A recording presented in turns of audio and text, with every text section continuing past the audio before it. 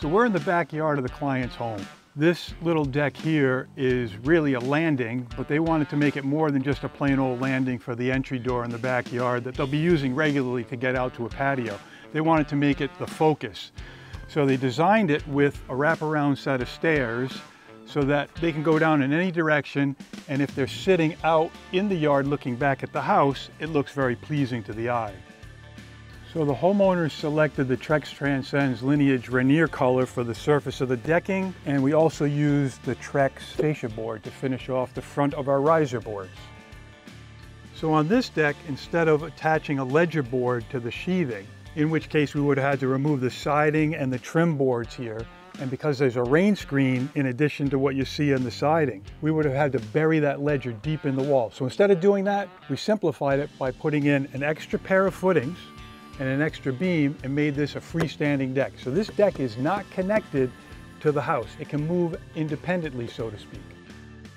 You'll notice that there's no handrail or guardrail around the deck. Handrails on decks, or any set of stairs for that matter, are only required when you have 4 or more risers. Here we have 1, 2, 3 risers, therefore we don't need any handrails. And in terms of guardrails, we don't need one on 2 fronts. Number 1 is the distance from the top of the deck surface to the surrounding grade is less than 30 inches, in which case we don't need a guardrail. But in addition to that, since we did the wraparound stairs, no need for a guardrail.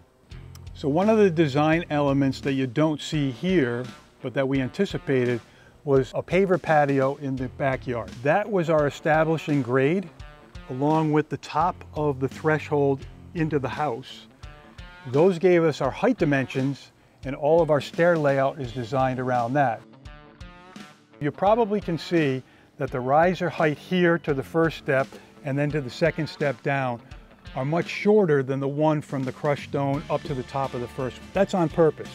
It's on purpose because we left the lowest riser board full height and we only tack screwed it so it can be removed so the pavers can come in, scribe to the top of the pavers for a perfect finished look.